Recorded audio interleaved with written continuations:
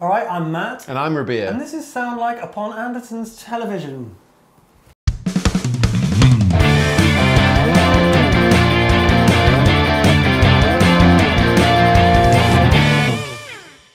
Alright, Rabia. Hey man, how you doing? Yeah, I'm good, I'm good. Are you excited about this one? I am indeed.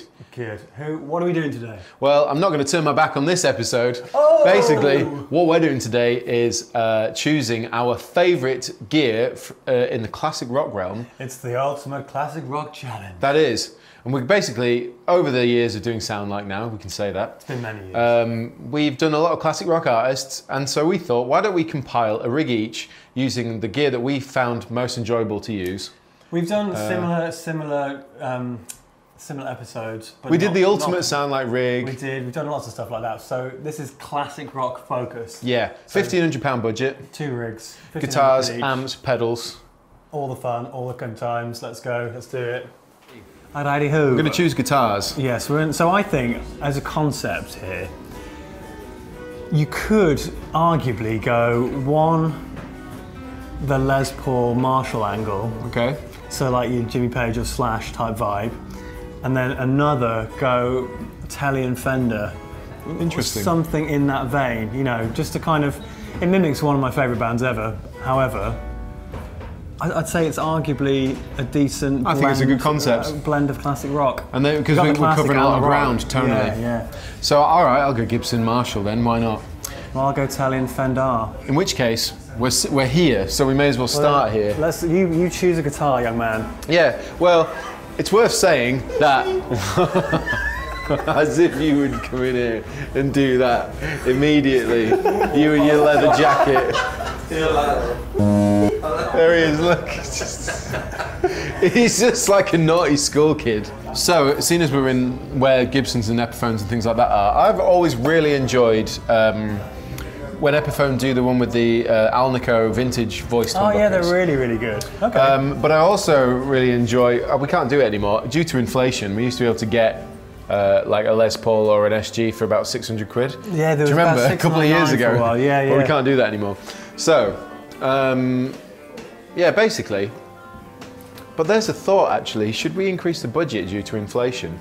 I don't think so. Anyway, so what I want, so there you go, look, see, the Pro Alnico Classic by Epiphone. These are the vintage humbucking pickups. Now you can get these in a lot of Epiphone guitars and they're really good, and I just think they sound great with whatever guitar they come in. So I suppose that's important because it's the sound, more so than the way the guitar looks as such. So it's just kind of worth finding one with those pickups in. Now you could go Les Paul Custom vibes like this, because Les Paul Customs are great. What are you thinking then? What are you thinking? Well, I want the Alnico vintage humbucking pickups. And I like this because it's beautiful. Oh, it's really a Bonamassa Epiphone. It's a signature. Is it a SIG? Yeah, it is. A SIG. It says Bonamassa. It's got Bonamassa. Yeah, so in which case, I think the best bet for me is probably this Les Paul Custom. Oh, there you go. Les Paul Custom. That's a lovely piece reminiscent of Justin Hawkins, who I'm a huge fan of as well, you know, from the Diners back in the day. And it's a good guitar, you know. These things are solid. I like Les Paul Customs. It's coil tapping as well, so you're going to get lots of tones. But it most importantly has the pickups. This is my guitar. Right, well, I'll go and find a guitar too. Okay, I'm in the land of Telecasters by Fender, and there are a bunch in different price brackets. This is beautiful here. £1,500, a little too much for my budget right now.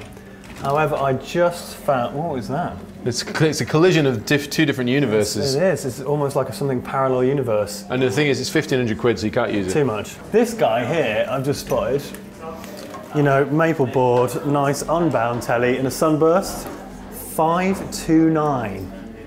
We're about the same for this and that, same money. So that leaves us enough for, you know, amps, pedals, all that delights. But I'm feeling like a telly's my way to go. So I'm gonna stick with this. I'm actually walking down to find the Marshall gear because I wanted to get Marshall Origin. Because as we've used in the past, Marshall Origins are their kind of classic voiced Marshall amplifier for an affordable price. They are pretty affordable. This is a 50 watt. And we've used the 20 watt is the one we normally go for, which I don't see here, which is slightly annoying just because 20 watt one is way more affordable than the 50 watt. So the 20 watt's $499, so that would have left me around £500 for pedals.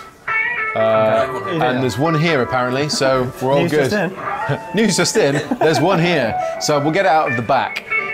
So that's me at £1,029. Actually, £1,028 because this is $529. If you've gone Marshall, I'm going to go Fender. Okay. I was tempted by the Katana, but I feel like I should go more specific. I've been thinking about an amp. I was a bit torn between the Bass Breaker and the Hot Rod Deluxe, but that's a very fetching colour as well. I've decided, not based on the colour, to go for the Hot Rod Deluxe, just because I feel it's a little bit more classic than the Bass Breaker. The Bass Breaker would probably get me somewhere pretty close, but it's a bit more of a modern amp, so I'm going to keep it old school and go for the Hot Rod Deluxe. So I've got £500 left of my budget to get my pedals. Now, they have to be pedals that we have used in previous Sound Like episodes where we've done a classic rock artist. Yeah, or at least something similar in the same vein. Yeah, as close to, because, you know, that's the point. So, with that in mind, I mean, you were talking about Echoplex and G7. I've been talking about the Echoplex and G7. I think it's a master combo with the Hot Rod, and I think with the Telly, I'm going to be sorted. So that kind of screws me out of my plan. But you've got a lot more money left than I do. I think I'm about out of budget. So, MXR Micro Amp is a great shout. The Micro Amp's a great shout. Because we have used that in classic rock rigs. And we were debating whether the 80s counts as classic rock. J-Rad Archer, which we have used. Fine. That's about 179, I think, around that kind of money. If you were considering the 80s, right? Yeah. Which, again, I definitely consider. I don't say 80s is classic rock. Taking you from Led Zeppelin to Guns N' Roses through 70s and 80s, I think it's a shout. Just my opinion. I think it's its own thing. The 80s is its own thing, okay. I'm going to get the J-Rad Archer by J-Rocket because we've used that on plenty of classic rock. We use that a lot, especially early on, we used that a lot. Yeah. It's not the most affordable of Klon replicas, but tried and tested, sounds good. What else could I possibly use for like a classic rock sound? I might get a fuzz, because Black Sabbath counts as classic rock. Black Sabbath does, yes. It's not from the 80s, therefore it's classic rock. In which case, I'm going to get the... Oh, it's not here. Oh no. I was going to get the Sabracadabra by Caitlin Bread, because that's just great. Pedal. But it's not here. Damn it! There are similar things though for that Sabbath sound. I might look out back. If I can find it out back, I will get the Caitlin Bread Sabracadabra. If not, I will get another type of fuzz, and I'm going to get the Vox 845 wah as well.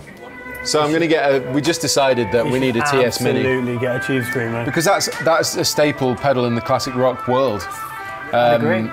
So probably the TS Mini because it's a bit more affordable, because this is about 180.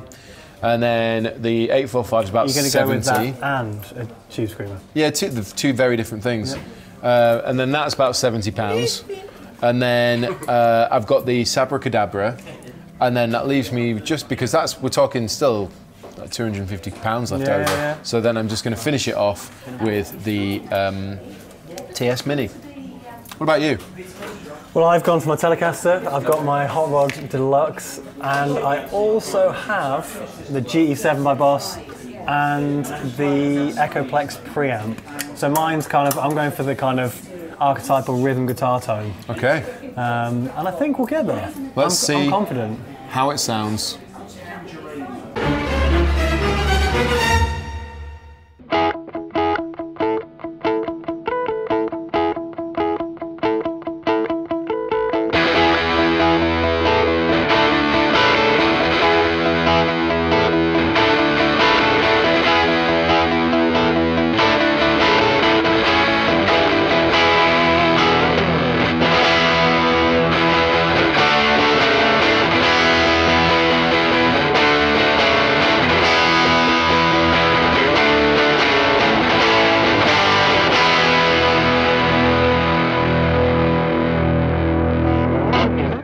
We're back in the video room. Yes, in this quest to find our ultimate classic rock rigs. And you know what, Matt? I think we found it. Do you know what? I think we did. I think there's a good combo between rhythm and lead. I think this could have been lots of fictional bands that didn't exist. It could. And also, it's speculative as to what is the best gear for classic rock. But in terms of what we've used over the years, except for one pedal that I will I'll caveat that in a moment. We found a really good sound from with what we've got. What we've got. And it sounds very good. Yeah, it sounds great. And what we wanted to do is just split it, like I say, into kind of a rhythm and lead thing, just to give you two different variations on a theme. Yes. It's also worth pointing out that we decided we'd just try make up some inspired by classic rock riffs. Yes. So, you know, let us know who you think they sound like. Yeah. We had some little flavours to throw in there. We literally just made them up on the spot. We're like, yeah, that sounds classic rock. Let's go for it. Yeah.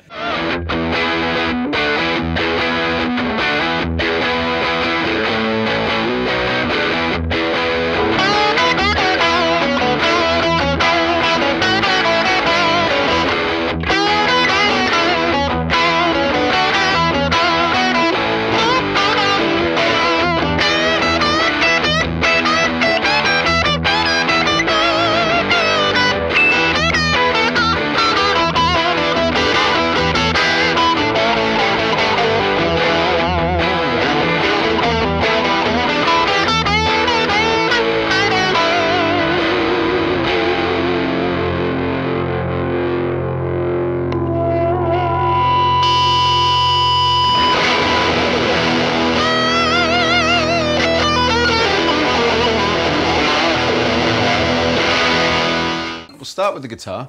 This is an Epiphone, and this is the Custom Pro. It's the Epiphone Les Paul Custom Pro. It's based on a Les Paul Custom, as you can see. Reminds me a lot of the Justin Hawkins one. Really like Well, yeah, that. I think we used it in that.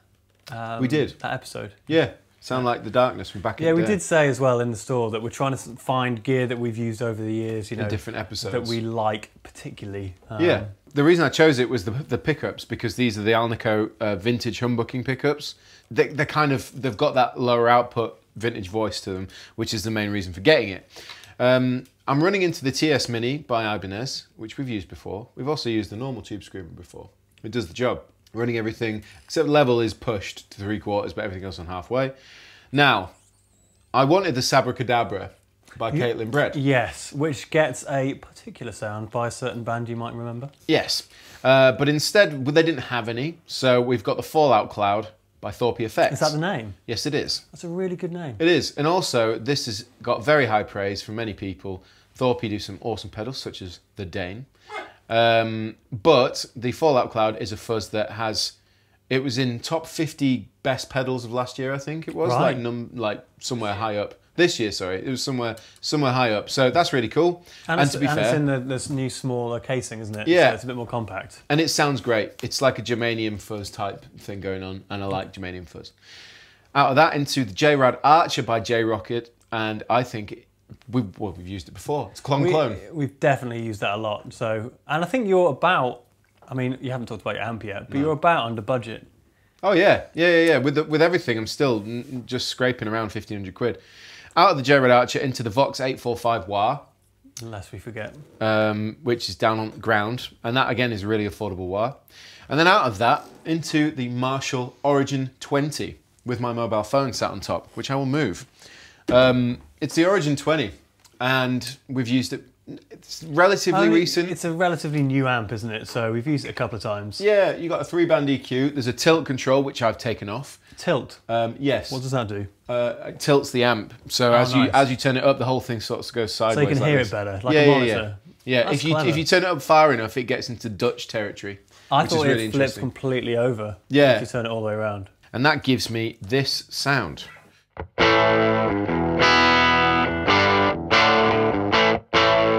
So it's really clean. I was going to say that actually, it's very, very clean. And I think something that's been common in all these videos that we've done over years is that we'll take a relatively clean amp with, an amp that has enough headroom, nice guitar, and then your kind of clones, or your tube screamers, or your EQs, or your echo plexes, I feel all do... Just drive it. Yeah, they all provide a bit of a push.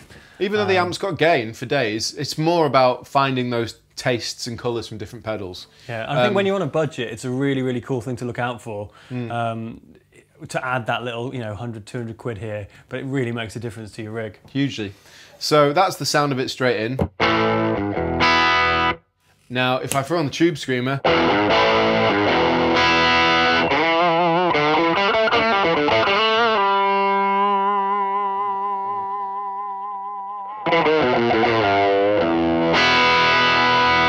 which does a great job, and it's ever so slightly out of tune. But Tube Screamer works really well. Now, what I had done is teamed up the Tube Screamer with the Archer, and the fuzz was in the middle, because you don't really... I mean, you can go for it with all three, but it's way too much. So I'll do the Archer next. So without, with,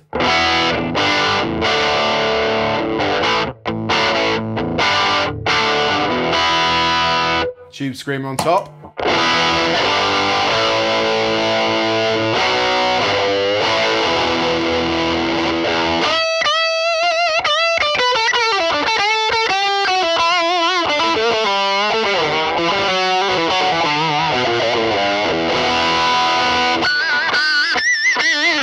Anyway, the point is that there's loads of gain, there's no low end, loads of mids, so for a lead boost, it would really work well for that.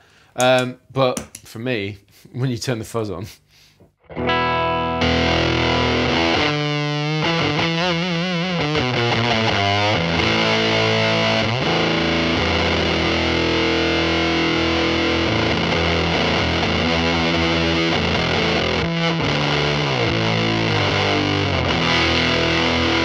which is sick.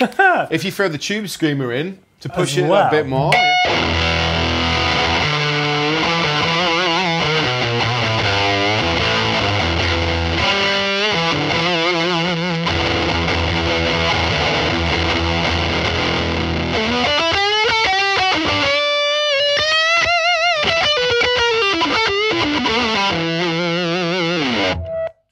Really great.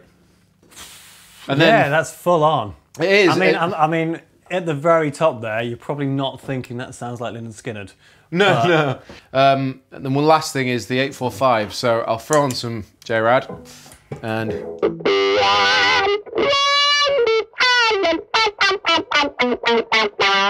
I do that with every wire pedal, always. Every time. It's so funny. It's so funny.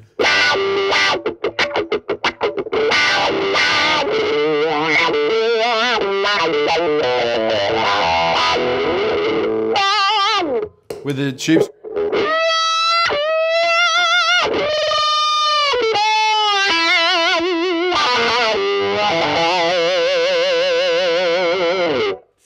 So there you go. That is the rig, and I really like it. I think for a budget of £1,500, there's loads of colours there, loads of different vibes. Physically loads of colours. It's a very colourful rig. But there are loads of different vibes and influences in there. So, you know, in a range of bands and sounds from that era, from those eras, you can kind of achieve that with a bit of what I found. So.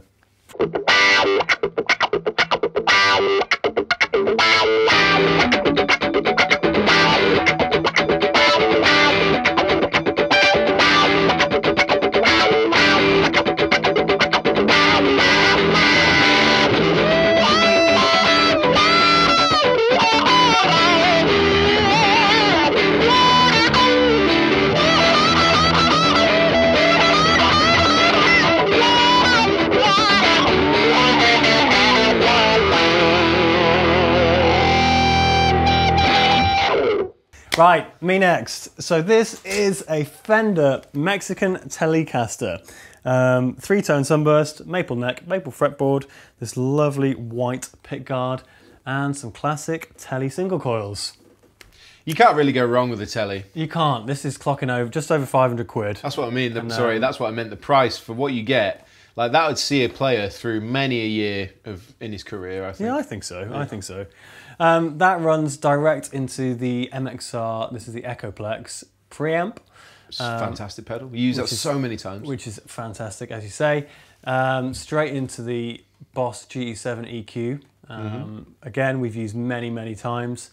And back here I have the Fender Hot Rod Deluxe. The trusty old Hot Rod Deluxe. Yeah, again, it's had its fair share of outings with Sound Like. So yeah, I'll give you a little rundown of what it sounds like.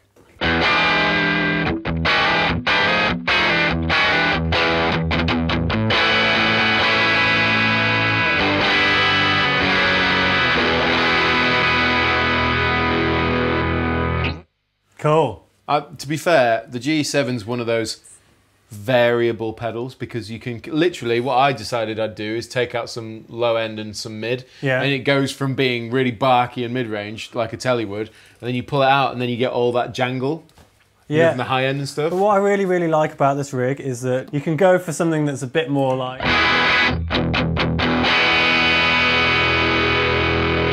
or you can just roll the volume off and get it.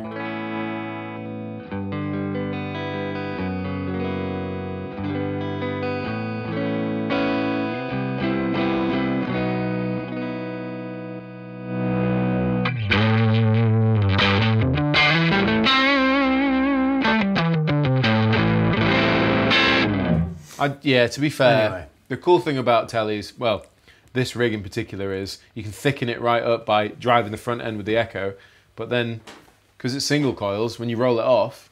Well, you can use these EQs as well for, like, if you crank the level, just use it as a solo boost or whatever you want. Yeah. So it's super, super versatile. Obviously, the amp can do loads more. This is just a setting. So, yeah, I'm well happy with it. Well happy. And to be fair, I think you're... Actually, no, you're probably close to budget too, aren't you? 1,550, so unfortunately slid over there, but I think it's worth it. And it's... I was going to say, it's fair to say that these are very different rigs for the same amount of price. Oh, totally different. But I think, again, like I keep banging on about, something that's really complementary, you know. This is a bit more thin and really good for kind of the chugging away and playing some nice open chords. And then you've got probably more of a, like a lead. Yeah, the gain and the sustain and all that kind of stuff.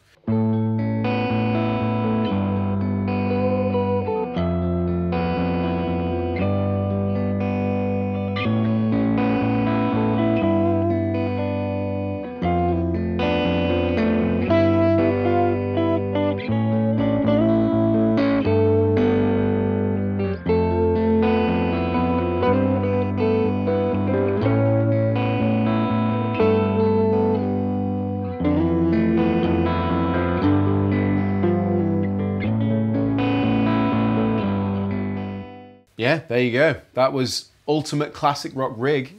So we're not sounding like an artist as such in this episode, but it was just a bit of gear inspiration for you guys that are out there looking for rigs and you like classic rock or playing this classic rock style band. There you go. This might help you. There's a lot of gear out there, but hopefully this helps you kind of find a little bit of direction if you're struggling. So we hope you like the video. Let us know who else you'd like us to sound like, or what else you'd like us to cover, and we'd be happy to oblige. Yes, we'll put links in the description box below for all the gear. Yeah, and I've been Rabir. And I've been Matt. This has been Sound Like on Andertons TV. See you later.